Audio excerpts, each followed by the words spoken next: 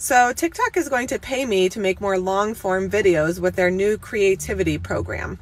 Up until now, I've made very little on my videos. I've been working very hard for almost a year, and I really hope that I'm giving good tips for parents and teachers. But my other hope is to also make something for my family off of this. So it is a lot of work to share all of my knowledge and the things that I do on a daily basis.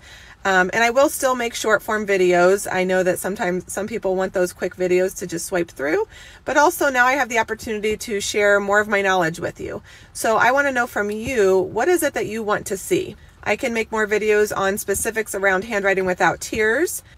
I can do specific lessons on name writing or even specific standards for preschool. Parents, what about you? What would you like to see more videos of? Please let me know in the comments. And if you like my videos, please leave me a comment and leave me a like.